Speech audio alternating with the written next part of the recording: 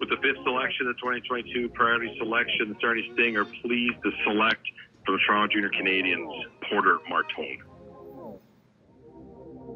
We felt we were pretty fortunate that he was still there.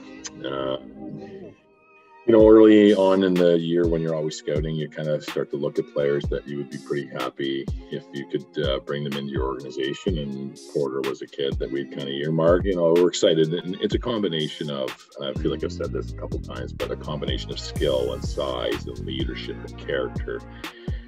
Ability to score. You know, comes from a fantastic family, and you know, hockey people. So all of those, you know, tangibles go kind of culminate into one, and we think we've got a pretty good player. So an exciting kid, and I know our fans will be happy to see him here pretty soon. He just has that ability to find those loose holes in the offensive zone, right? And he's got a real nifty release. You know, it's on and off his stick, kind of the silkiness to him that not a lot of big guys have.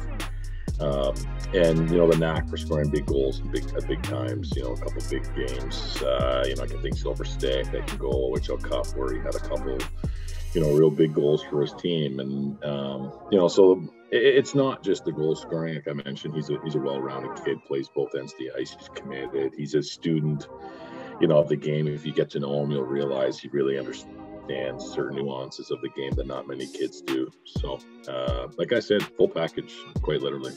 The Sarnia Sting had the next pick here in round number 3, and they went to the Ajax Pickering Raiders. Daryl, Sean Doherty, a center. I think initially throughout the year, our scouts, you know, it was his competitiveness that we really liked early. You know, he's a really good skater. He's a righty, but he plays hard on the puck. And, you know, that was the early indications that we were, you know, there's something here with this player. And as the season went on, you saw his play really improved. You know, obviously at the end became, like you said, the go-to guy in his club offensively, but played in some key situations too. Yeah, the competitiveness, the skill, the skating. You know, he's not a huge player, but we know with his off-ice training and his commitments away from the rink, he's going to be a strong kid, hard to knock off pucks, and we like that style of his game. Sarnia Sting making a choice here.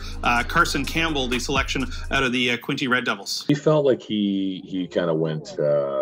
He fell under the radar a little bit with that team. Obviously, a couple other defensemen went a little higher in the draft, which we knew would happen. But with Carson, you know, he's a smooth skating right-handed defenseman, really efficient, makes good plays. He's competitive.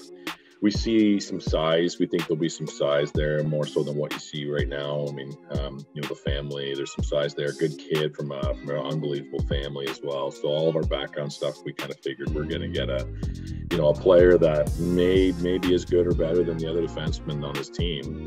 Just happened to play underneath them throughout the season.